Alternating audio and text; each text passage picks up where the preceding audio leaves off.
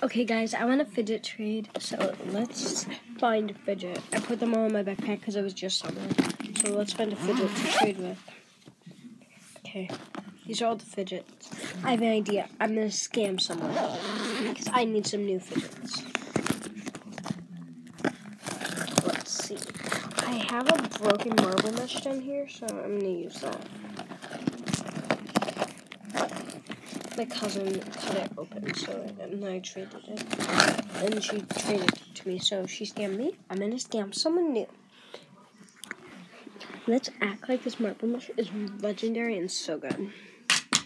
Trading legendary, amazing marble mash. Going once, going twice, going 3 times. Me, please, I really want to offer for that marble mash. It's my dream fidget. Okay, if you really want to offer for my marble mash, you better offer really good because it's, like, really rare. Okay, I'll offer, what should I offer? My Wacky Track Snapper.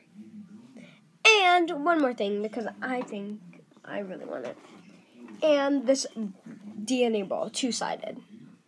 My goodness, guys, she's so over, but I think I can get more out of her. You're going to have to add, because mine is so good, and your trade is literally trash.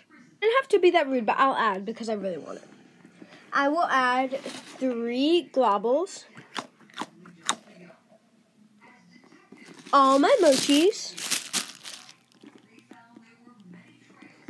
a tangle,